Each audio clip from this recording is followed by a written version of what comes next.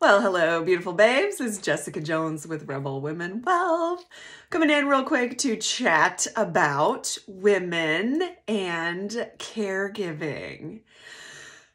The fact of the matter is we are far more likely to be caregivers to children, to grandchildren, to aging parents or aging grandparents. The fact of the matter is we are far more likely than our brothers to do this. So what does that mean?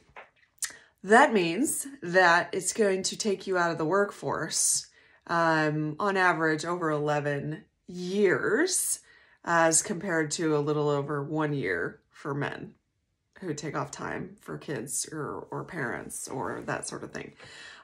So what does that mean financially?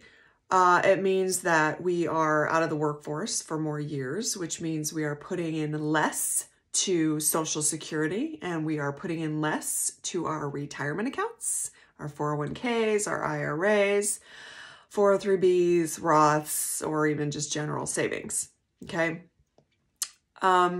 We live longer than men also. So I implore you to take care of yourself and your finances. Even though we all know the facts are the facts, we are more likely to be the caregivers in our families. Some are the sandwich generation who have adult children that they're still supporting and also have aging parents and or grandparents that they are supporting in some way as well. This is just facts, okay? I'm not saying that it's going to change or it should change or you should be doing something different. I'm not saying that at all. Aside from the fact that you do need to keep contributing to your own future self, your retired self someday, you need to be putting money away for yourself as well, okay?